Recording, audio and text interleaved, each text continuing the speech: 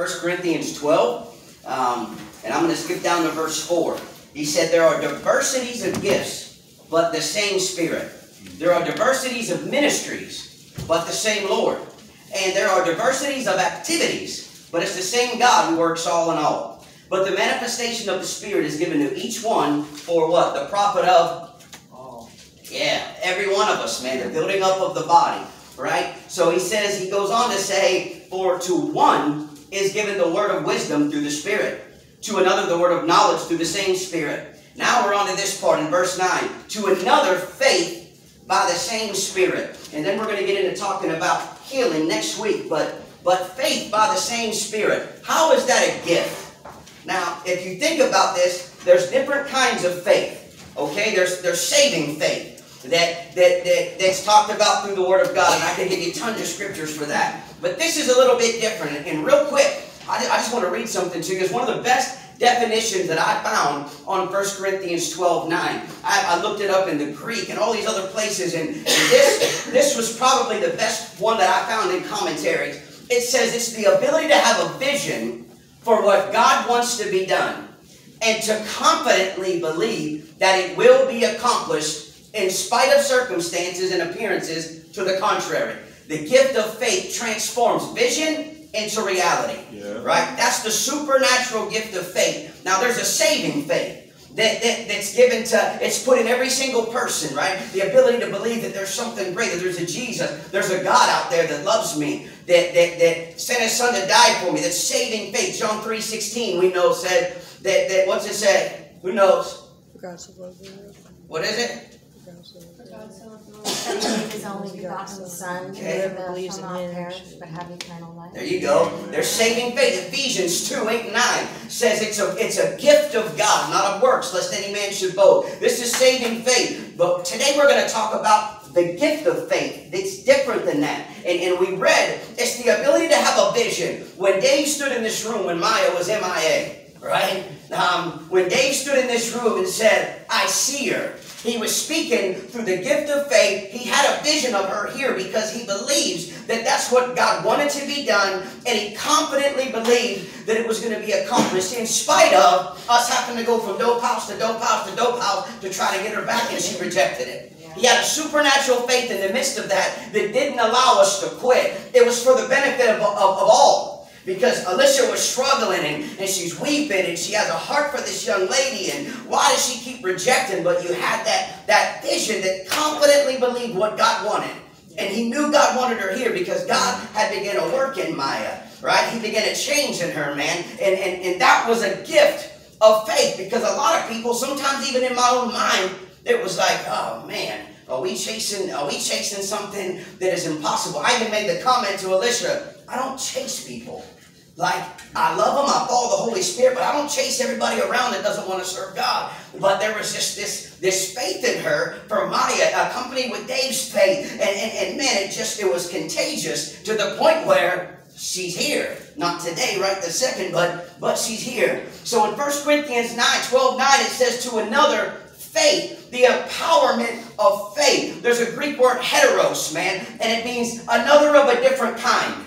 Right? If you think of it that way. Another of a different kind. So what kind of faith is this? It's another kind. It's another of a different kind. It's not that saving faith, but it's something different. It starts a new group of gifts in this list in the Bible. So faith starts a second group of gifts that empowers the church to overcome the works of the enemy, man. It empowers the church to be able to walk through anything that we face, knowing that God's good enough and he's big enough and he loves us enough to be able to help us get through no matter what we're facing, right? It's something that causes people to have a consistency in their walk with the Lord, right? I believe it's so needed, man, because there's been so many times in my life that God allows me to minister through the gift of faith, right? And if I didn't have that gift of faith, if I didn't pray for that, if I didn't earnestly desire that and seek that out, man, I'm afraid this ministry wouldn't be half of what it's become, because we would have gotten this little box about this big and said, God, you're good, and I read about you in Sunday school, but I don't think you can heal this addiction. I don't think you're bigger than a doctor that said I'm an addict and I'm bipolar, I'm this and I'm that and the other, man. And we just don't believe God for great things. And sadly, I know many people in the church that are in that position, man. And I've seen it happen to where it's transformed life. We were in a Methodist church one time. I got to share the story. And this lady was crippled. Both her legs were palsied up. Right? She didn't walk, so she wanted to go to the altar. All of a sudden, there wasn't much gift of faith in this church. There was saving faith. They wanted people to get saved. But outside of that, they weren't praying for no healing. They weren't praying for nothing great. They weren't believing God to bring the finances. It was just, they were struggling. It was a little dying church. And I remember they carried this woman up because she wanted prayer. She had her hair up in a beehive. It was like an old school church from down south. And yeah, she had that beehive. She had like 847 bobby pins in there.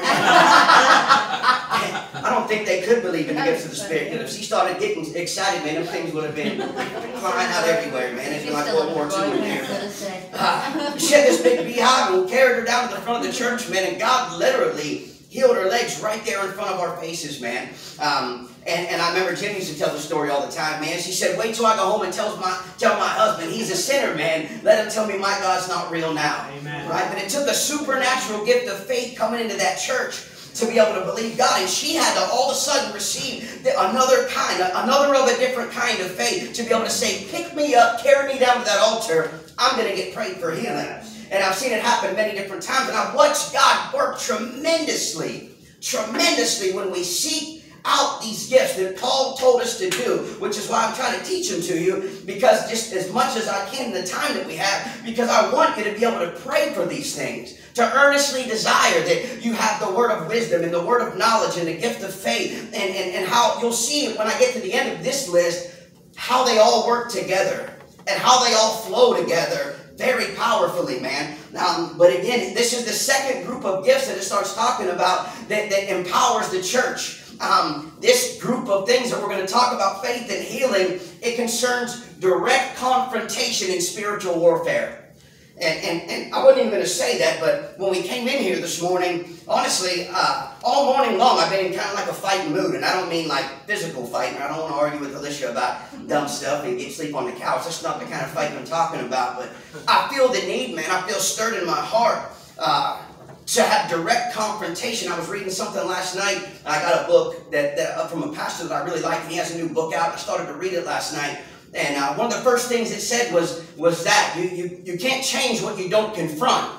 Right? I can't change and have greater faith and pray to God for this great faith if I don't confront where there may be doubts or where there may be concerns or where the problem may seem bigger, and I've magnified this problem to be a giant, and it's not a giant. Even if it is a giant, God's given me stones to slay the giant. So right. What am I going to believe and what am I going to stand on? But God's allowed me to do this, man, in ministry, and I'm thankful for it, and it drives me nuts at the same time. But when I'm in places like this or when I'm counseling with people, man, the Lord lets me feel and sense what they're feeling and sensing. I don't even know the correct term for that, man, but it brings me to tears. It makes me weep at times. I'll be in church services and I'll feel an overwhelming sense of suicide or depression, and I'll speak that out and people's responded or pain or whatever it is, man. And I really feel that this morning. I really feel that this morning, man, there's people in huge spiritual warfare. Some of them don't even know it yet. That's really what the problem is. But when we look at faith, the gift of faith, it concerns a direct confrontation in spiritual warfare. Dave was confronting the enemy that was destroying Maya's life by saying, no, I see her here. I see her with her hands lifted and successful and serving God. He might not have said those exact words, but what he was saying was, I have the faith to believe greater than the enemy that already thinks he won because he's out there doing her thing. I'm confronting him, and I'm confronting the lies that could come into each and every mind and saying, nope, God's bigger than that. My God, whom I serve, this my Abba Father, is bigger than that. Bigger than any lost mindset. Bigger than anything, man. But we have to believe God for these great things. So again, what is the gift of faith? It's the supernatural working of the Holy Spirit upon a believer, and it empowers you, him or her, to trust fully that God will act in a supernatural manner at a particular time. That's what it means. So I have faith. It doesn't mean if it didn't happen right away, you don't have faith. Right? And I want you to hear that. I want to stress that today. It doesn't mean if it doesn't happen right away, you don't have faith. And I'm going to share some examples just so you can get it. For 3 years in a row, I went to the same church. We called it the Red Roof Church. It was a big Assembly of God church down south, man. I think Shane's probably been there on the choir before, man. But We went to this church, and this kid came up front as I went up as I was preaching, and he's palsied up. He's never walked. He's got a brother that's even in worse shape, and he flies down. We're singing, and he's back there weeping and praising God. He started to build his faith, man, and his supernatural faith in this young man that couldn't communicate or do a whole lot began to rise up to where he was just in tears, and he would fly down to the altar, man. I remember the first year he did it, he flew down to the altar, and I'm looking at his dad like, someone tell me what he wants prayer for. And he said, he believes God because you're up here talking about how he changed your life and transformed you. He's believing God that he's going to get up out of this wheelchair and walk. And I'm like, oh, Jesus, you got to help me now. I just talked you up so big, Lord. And, this man has never walked in his life, but I do believe that God's a healer. God's healed me. Like, I'm not supposed to be walking right now. So I know God's a healer. I've seen it. I've watched it, man. I was in a service one time when I went to Teen Challenge. My Hep C antibodies were through the roof. And I remember I was in a church service, and the pastor went, someone over here just got healed of Hep C. And I was like, I was over in that corner, and I went and got tested, obviously, when I graduated and everything, and my levels were 100% normal for the next 3 years, everything I did, man. So I know that God's a healer, and I know that I've had faith to believe him. My pap was a great man of faith and believed God for this. But this man came down, and this was big, man. And I'm like, all right, Lord. And we prayed for him, and I prayed everything I knew from Genesis to Revelation, man. I prayed all of it. I mean, I laid every scripture out there. I was holding God in his word, man. God, you said it. We're doing it, man. We believe. God, we believe. We believe. God, we're praying for this young boy. He believes. He just flew down here in the front of this church, and all the choir's looking at me like, what in the world do we do? The church is looking at me like, what in the world do we do? And I said, we're going to pray and believe God, just like I believe God for all 30 of you men to stand on this stage, because nobody else thought you could ever change. But at a particular time, the supernatural working of the Holy Spirit was manifested in a crazy supernatural manner. And in that particular time, each one of those men with me experienced a freedom, experienced chains breaking. And this young man was no different. It was up there. He wasn't a drug addict, but he needed prayer. He needed God to be bigger than this. And we prayed, and nothing happened. He stood up, and one leg was hooked behind the other like this. It was about, his hips weren't even, so they were about 4 inches shorter. And nothing happened. He sat back down in that chair. And I'll be honest, we stayed at that church till the next service because it was right down the road. And I laid in that sanctuary and prayed for hours, man. Wept, prayed, asked God, Lord, am I called to do this? Am I not hearing you right? Man, you want to talk about confronting spiritual warfare, man. I went through it. And I was asking God, what's wrong? And I don't understand. And I've been told before, if anything's wrong with you, it's simply because you don't have faith. I mean, I can tell you person after person after person after person after person in the Bible that did great and mighty things, that died of sickness and battled this and struggled with things that Paul said, I have a thorn in my side. He had all faith. He wrote 2/3 of the New Testament. But God said, I'm not letting it go from you, even though he prayed about it. But this man, I was really struggling. And about 2 weeks later, I'll be honest, it was one of the roughest 2 weeks. I questioned my calling. I questioned all of it. And about 2 weeks later, we get a phone call from that boy's dad. He said, you're not going to believe this. And I'm like, what's that? He said, my son is 23 years old. He's never stood in front of anything because his legs are palsied and his hips are about out of whack, about 4 inches. He said he just stood up in front of the sink for the first time ever to brush his own teeth, and his hips grew out and his feet are perfectly normal. And I start bawling on the phone. I get on the radio and I'm like, hey, everybody on the choir. I start telling his testimony. They understood me. I was just like mumbling stuff and praising God and crying at the same time. But I was like, whoa. The next year we go to this church, and I remembered that the whole church is looking at me, and I'm like, oh man, here we go again with that warfare. And I'm like, God, okay, you're man.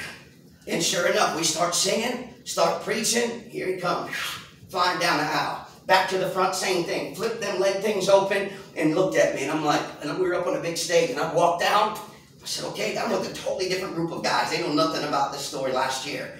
And so I'm like, all right, here we go. And we start praying for him. And we start believing, man. And he's holding onto our arms, and he's trying to take a step. And nothing happened right there that we saw.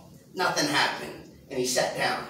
And about 2 weeks later, we get a phone call, and it was another testimony of things that were starting to work in his body that didn't work before, man. The 3rd year I go back, he comes up front. Man, here he comes again. Same exact situation. He's bawling. He's hearing the word of God. His faith is being built. He flies down that aisle. I'm like, at this point, I'm thinking, this man has more faith than I do. Like he was humbling me as he came up front again and again. And I said, okay, man, another group of guys that don't know the story. We laid hands on him. He prayed. We prayed and he prayed and his family prayed. And that young man ended up walking around this whole church. It was stadium style seating. The seats went up like this. And he walked, it was kind of like a diamond shape. He walked up this way. It probably took 40 minutes, man. And I laid on the stage and bawled the whole time. I didn't talk. I didn't keep the audience entertained. I couldn't do anything but lay there and weep before God. Because I said, God, how much of a fight these past 3 years has this been to where when they told me I was going to this church, I'm like, don't you want to call somebody else to go? And they would call and request me specifically to come to this church. And I'm like, stop it. It was this battle of having this faith, and God was teaching me. Right? He was showing me what it is. So even if it didn't happen right there in the moment that I physically saw something, God was still doing the work and responding to this supernatural faith, man. And God ended up letting that young man walk when he was never supposed to walk ever, man. So it's a supernatural working of the Holy Spirit upon a believer that empowers him to fully trust God to act supernaturally at a particular time. It might be to not give up. It might be to feel like you want to walk out of here, you want to give up. But God empowers you through the Holy Spirit in that moment to have enough faith to say, you know what, God, these trials aren't made to break me, they're made to build me. That takes a supernatural faith to trust and believe that, man. It absolutely does. So the gift of faith often operates, mostly, but often operates in association with the other gifts. Right? You believe God for great things. If I don't have supernatural faith, when God speaks that thing to Jody or to me, even if it's God loves you so much, He's not just going to speak to you about someone dead raising up, and He's going to be that still, man, go get that cake now. Josh, go do this to your children now. Go have this talk now. Right? Man, don't give up now. Man, and somewhere, man, there's a word of knowledge, there's a word of wisdom, something God brings up, and I have to believe that it's God. And I have to believe that He's speaking to my heart, man. And the gift of faith empowers you to trust a rhema word of God. There's logos and there's rhema. Logos is one of my favorite things, one of my favorite apps on the phone, Logos Bible software, right? And it's breaking down the word of God in studies and commentaries and Greek and Hebrew and lexicons and all this different stuff. But there's a rhema word, man, a word that God gives specifically to you in a moment. And you have to have faith to believe that. When God said move north, that was a rhema word, man, that God was giving me. And He lined it up with the word of God in Nehemiah. I had to have great faith to believe that when I came here, God was going to do what He said He was going to do. Now, I didn't pass the test very well at first. I struggled for a year. I fought him for a long time, man. And I was like, oh, man, you want to talk about warfare? I went and told my pastor, I feel rebellious right now. He's like, why? I'm like, I don't even know. I just go home and I feel like I'm being rebellious. I don't know why. And he said, man, because God's speaking to your heart, but you're going to have to believe Him for great things, man. And I was like, But a lot of times, man, God will speak that word to you, and you have to trust Him. You have to believe Him for this great thing, man. Y'all understand what I'm saying? Yep. So the believer may operate in the gift of faith without realizing it at times because he or she is simply following the leading of the Holy Spirit. And what a great example we had from Jody today about that, man. So the gift of faith empowers the believer to speak with authority. Right? Again, I'm not trying to keep bringing that up, but Dave, that was a great example. He was speaking with the authority. He wasn't just saying it passively. He was speaking that word with authority. There was something behind it that I couldn't be like, yeah, but Dave, you don't understand where she's at. I've been to the home where she's at, and I see what she's doing. There was an authority where you just say, yes, sir, I see it too. Right? There's that spiritual authority that backs it, that you just know that it's right, man. Mark 11:23 said, He shall have whatever He says. Why? Because there's authority in that. And the Holy Spirit is leading him to say that. That's why I joke and I say you can't go lay hands on a Cadillac and God just give it to you. That's not the kind of authority it's saying. But when God leads you in a direction and you follow Him and you speak that out and through this gift of faith, this another of a different kind of faith. When you speak it out, it says He shall have whatever He says.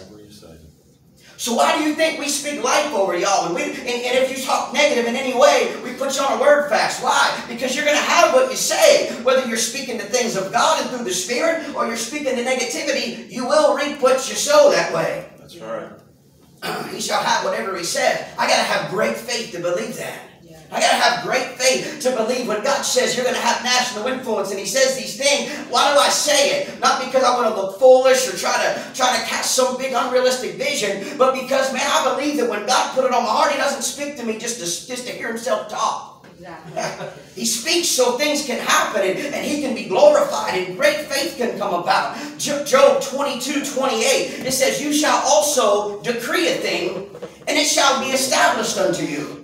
Right? You shall decree a thing, and it shall be established unto you. If we have this gift of faith, and we speak with this authority, man, we have scriptures right here that show what's going to happen. And it's amazing, man. And again, you might operate in the gift of faith without realizing it because you're just following the Holy Ghost. But all of a sudden, you begin to realize, whoa, man, that this is a gift that God's imparting into me, man. So again, there's different kinds of faith, and I want you to know the difference so you know when God's using you in a mighty way, man. Again, saving faith. It's a faith that comes through the Holy Spirit tugging at your heart. You can read about it in Acts 16:31. Right? And you can see it's the faith that brings somebody into the family of God. The faith that man, God starts tugging at your heart, you respond, and you weep your way to Calvary. You accept the gift of salvation. You know, and I say this often. I know people, think about this for a minute with me. There's individuals that they fight me on this and they don't believe that the gifts of the Spirit are for today. Even though I've seen it often and all the time. And I know what's real and what's not, man. I was a professional at finding real from fake back in the day, man. And it's no different now. You know what's real and you know what's fake, man. But I think about this. Somebody is in church.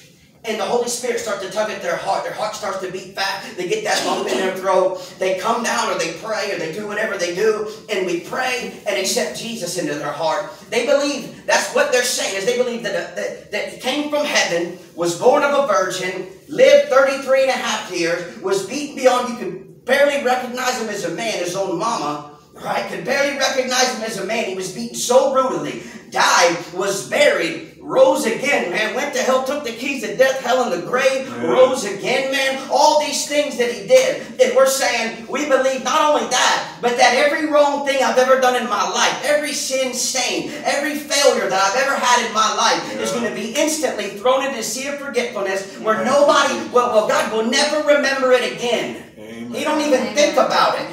He don't even remember it unless I'm praying and asking him for forgiveness more than one time. And I believe a pastor told me one time, he said, will you quit reminding God of what he's already forgotten about? That's right. And I was praying out loud and I was like, what? And he's like, you keep weeping and saying, God, forgive me. And he's like, it's already in the sea of forgetfulness. You keep reminding him of what you did. Move on, he forgives you. It's over. It's gone. And I'm like, man, I couldn't let it go. Yeah. It was gone in his eyes. So people believe that all this that I'm saying, enough to where they say, Jesus, come into my heart and save me. They believe that.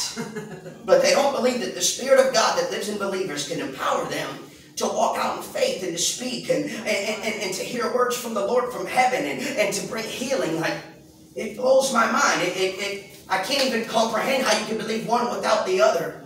But there's this kind of saving faith that God gives, man. And the fruit of faith is the Holy Spirit in the life of a believer. Galatians 5:22. You know it's a growing faith. It's the fruit of the Spirit. It's not fruits where you say, I got these 3 and these 4. Nah, I don't got them at all. It's the fruit of the Spirit, love, joy, and one builds upon the other. You can't have joy without love. You can't have peace, and it goes right down the line, man. So there's that fruit of faith, man, that begins to come out. It's a growing faith that develops when you abide in Christ and you abide in His Word. Then there's the gift of faith, right, which is different. Again, it empowers you to proclaim the Word of the Lord boldly and with authority.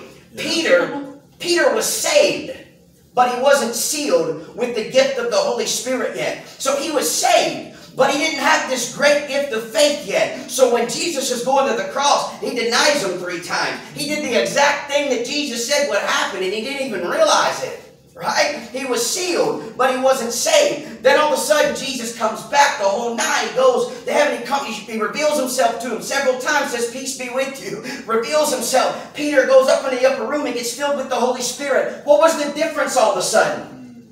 The same man that doubted him, that said, nope, I don't know that guy, and Kurt, the same man all of a sudden was empowered to proclaim the word of the Lord boldly and with authority. His weakness became his weapon. That's right. Yeah. I want you to hear that. Say it again. His weakness became his weapon. Yes. A lot of y'all struggle for so long on your weaknesses because people have pointed them out and talked to you about them. When you have this gift of faith, man, your weakness becomes your weapon. Why was I a college dropout? Because I was scared to death. I mean to death to speak in front of people. I was in a room of about this big with about this many people, maybe double, maybe about 35 people, something like that. And I was so nervous that I said, I'll just fail and flunk out of college. I walked out and never went back again a day in my life, ever. Right? Because that, but when God came in and supernaturally began to fill me, and I began to ask Him for the faith, then He began to speak to my heart and said, I have a calling on your life, son. And it's to get up and proclaim the word. And I'm like, don't you remember college? How'd that work out? But God gave me the ability, and y'all heard the story at times, man, but the first time I ever preached by myself, I was so scared, literally, I was shaking, and I was physically sick. I was running to the bathroom, man, and I'm like, oh my gosh, I can't do this. And we were visiting this church that we helped build. It was huge and nice and beautiful, and I'm like, I can't do it, Lord. You know I'm not good at this. And it seemed like they prayed like 4 praise songs, man. It probably was like a half hour, and it felt like 13 seconds. Like, you can't be done yet. I'm not even ready. I didn't even sing it. Like I was so in my head. And I gave the altar call, and I walked back, and I put my nose in the corner of the wall, stared at the wall, and gave an altar call with my back to the church. Now, that's what I did. But God started to speak to my heart in that, and I'm like, oh, man. And I turned around, and when I turned around, it's the only time this has ever happened in my life. Every single person in that church, probably about 250 people at the time. Every single one, even the sound guy, was in the altar on their knees weeping before God. Oh, and God showed me, I've given you through this gift of you're being obedient. Doesn't mean we won't struggle sometimes and question in our minds. And He said, but I've given you this so you can speak the word of God boldly and with authority. And authority means in a way that it expels the lies. It speaks truth. People, they take it, they believe it, man. And that's what God gave me, and that's what the gift of faith does, man. And so I slowly began to be able to trust God for that, and He grew my faith, and He let me see so many great things, man, from I'm talking hundreds and hundreds and hundreds of crazy physical healings, man, that was documented through a doctor and through different things. Amazing, man, what God has done through somebody that was such a failure in their life that I couldn't even have a bank account. I couldn't even find a place to stay for more than a month. I couldn't manage my own addiction. I couldn't manage nothing. And all of a sudden, God began to give me this word that I can speak, man. In the face of great danger and shipwreck, Paul received a rhema word from God concerning the safety of the men on the ship. And he was able to speak with authority, and it happened according to his word. If you look at Acts 27, verses 21 through 26, let me read it to you real quick. But after long abstinence, Paul stood forth in the midst of them and said, Sirs, you should have hearkened unto me. You should have listened to me, and you should have not loosed from Crete and have gained this harm and loss. Now I exhort you to be of good cheer. He says, For there shall be no loss of any man's life among you, but the ship.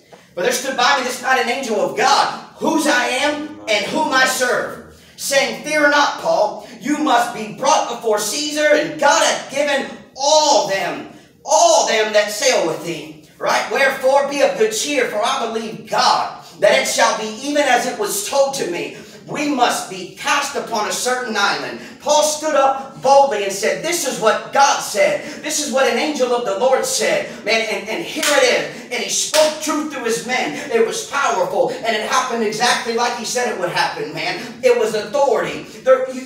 In the Bible, we see Elijah that proclaimed a time of famine through the gift of faith. Elijah spoke with authority before the king. And it happened, again, according to his word. Dave spoke with authority before Satan and people that were doubting, and it happened according to his word. Right? We see Elijah in 1 Kings 17:1. He said, there won't be dew, there won't be rain these years, but according to my word. Yeah. Now listen to that. There won't be dew or rain. It's not even going to get damp outside to the point where the grass is wet. There's not going to be dew or rain at my word. Right? And it didn't rain. Who was Elijah? This great spiritual giant that we can't even fathom being like, right? No. It says Elijah was an ordinary man just like us. Right. Yeah. An ordinary man just like us. Yeah. Jesus says he was tempted in every way. We don't have a high priest that can't sympathize with us because he was tempted in every way just like us. God's not asking us to do something that you have to be in the throne room you just have to be praying and saying, God, build my faith. Give me this gift of faith so that when I hear you, I can speak it and I know what happens. Listen, man, do we need that for our families? Yes. I've done it both ways. I spoke with timidity and I've not heard the voice of God because, oh man, I don't want to cause friction. I don't want to, what if someone don't follow? What if?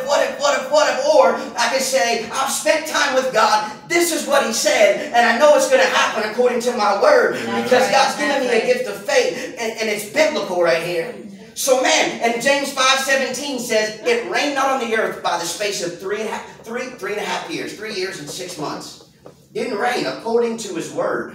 Because he heard from the Lord, he spoke it, man. You know, you can proclaim whatever when God gives you this gift of faith. Proclaim the Lord's supernatural provision. Elijah in 1 Kings 17. Right, he was fed by ravens. If you look at verse 4, 2 through 16. But look at verse 4. He was fed by raven. The gift of faith led Elijah to wait for ravens to feed him and to be provided for by a widow woman. Right, this gift of faith allowed him to stand up when this woman had nothing else, man, and be able to say, yes, I need. Why? Because he knew he was going to provide. Elijah knew God was going to not leave her without. And him taking, he knew that if he acted with authority, and what did the woman do? There you go. Yeah. Why? Now you go into a mama's house that has kids. I'm not a mama, so I can't speak to this. And you have just a tiny little bit of food, just enough for one last meal. And some guy you never met before really comes in there and says, hey, give me all that. I'm like, better get out of here. That's one of my baby first, you know what I'm saying? But he spoke with such authority, man. And he spoke the word of God and he proclaimed it. And he had so much faith that this woman just said, yes, here you go, man. Elijah went to the brook Cherith. He had to believe God that he was leading him there. Again, Cherith means separation. Now it's a drought. It's the middle of a drought for 3.5 years. God takes him out there and says, camp by this brook Cherith, by this stream. Knowing that in a drought, streams dry up. Right? Streams dry up. But he waited there, recorded this gift of faith. And every day he said, all right, man. And this bird flew over and dropped him down some meat twice a day. And he looked at that stream that kept flowing. And he said, God, my faith is in you that provides that brook, not in the brook. Because the brook's drying up. And if the brook's drying up and I can see it drying up, and this is my only source of water, you might start to get a little bit nervous if you're in a desert and you have to have water to live. And you're watching the banks recede and get smaller and smaller. But Elijah trusted that God sent him there, and it was God that was providing the water. And it says the brook dried up.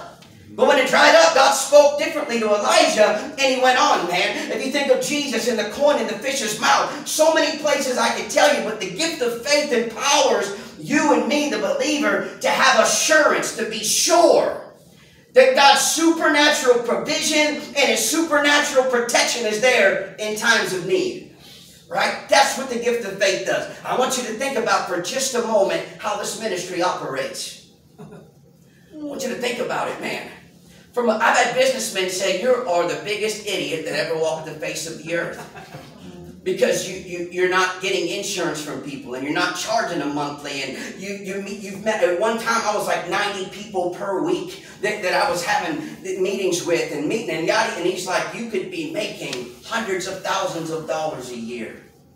And I'm like, man, but this is what God said to do. That's right. In the way that he said to do it. And we've never had to borrow money here. God always provides. He always provides. He always provides. And we do what he said to do and he provides. 2 years ago, God said, don't fundraise. And I was like, we're a nonprofit. He said, I don't want you to sell a t-shirt. I don't want you to sell a wristband. I don't want nothing. Do not fundraise whatsoever. And I'm like, maybe 3 years ago now it was. And I didn't. I didn't sell a shirt. I didn't put a literature table out one time. And we raised more money God said, focus on people.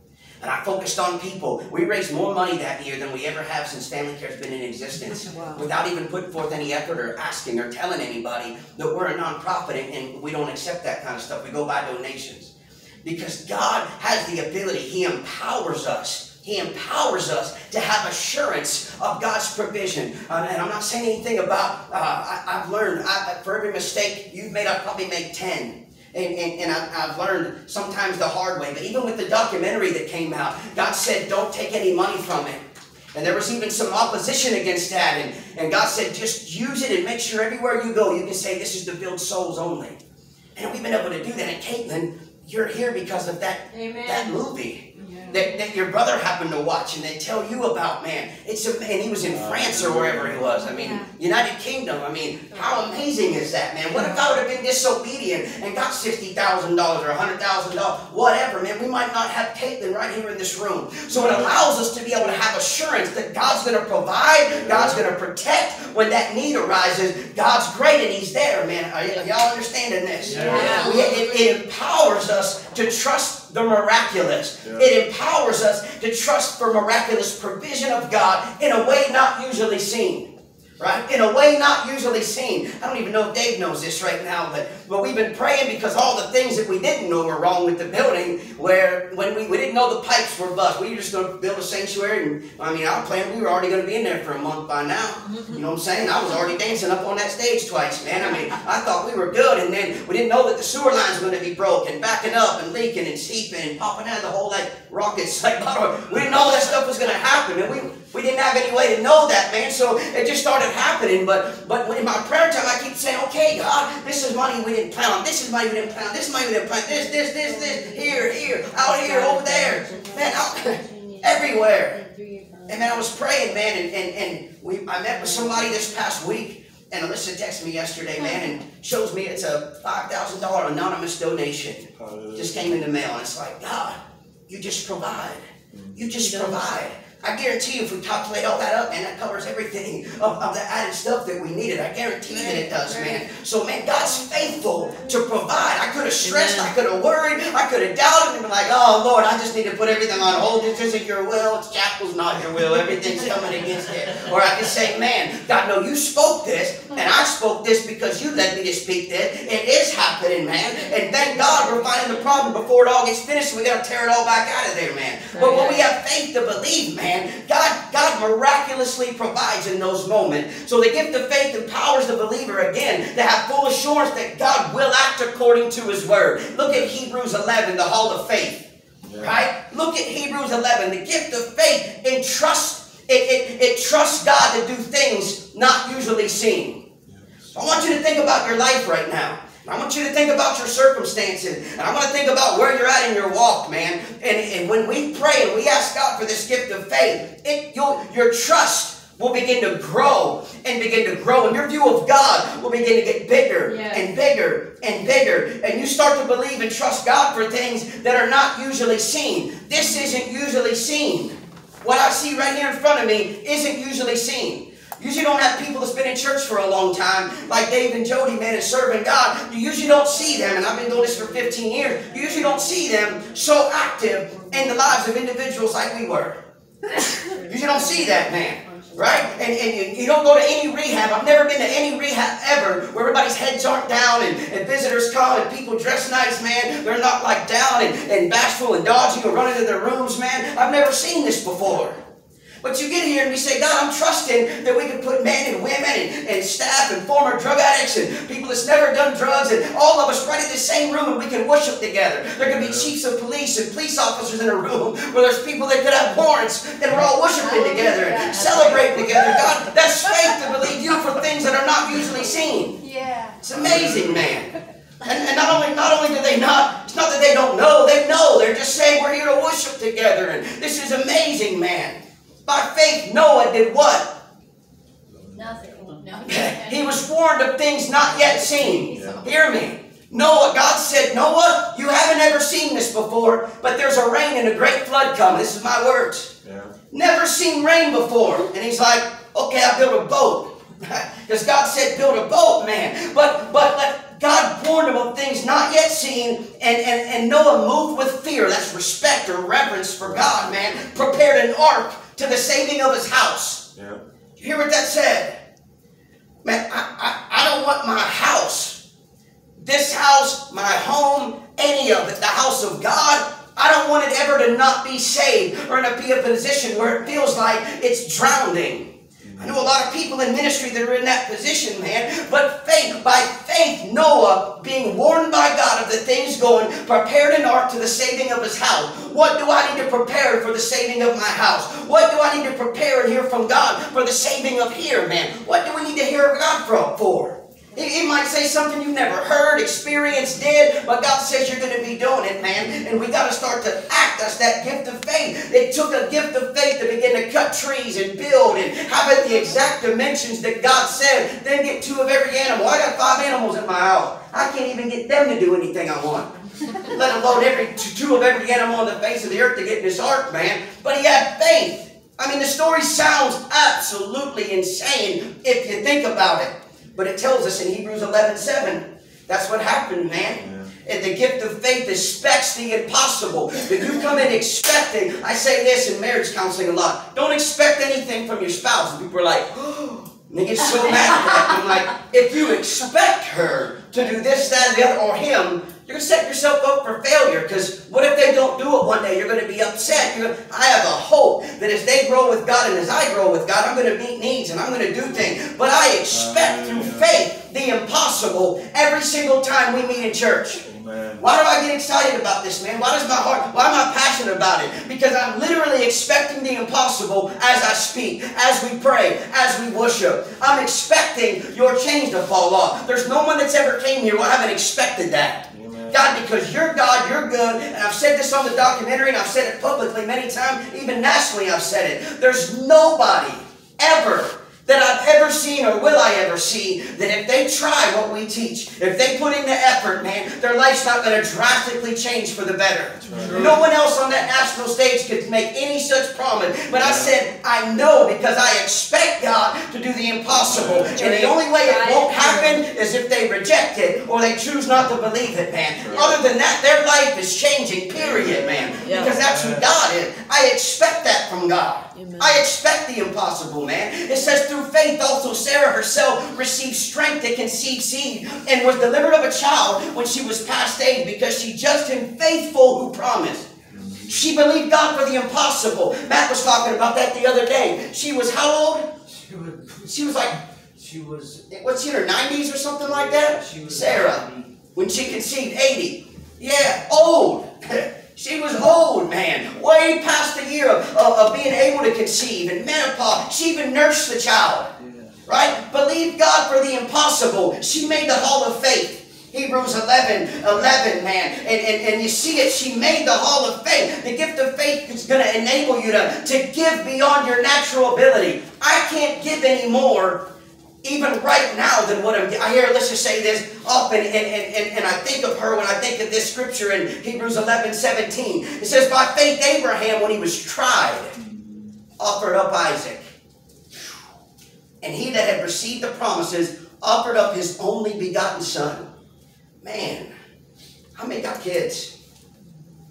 Can you imagine praying for this son and God gives you this promise? And then he says, I want you to go up and I want you to sacrifice him. Put him on an altar, raise your knife, get the wood together. He's even going to carry the wood. Get it together, go up there. And you know what? I read this when I was young one time, and young in my faith. And when the angel cried out to him, he said, Abraham, Abraham. And I started thinking about my life. And the only time someone said my name twice like that is when I was so bent on, it usually wasn't good. This was a good thing.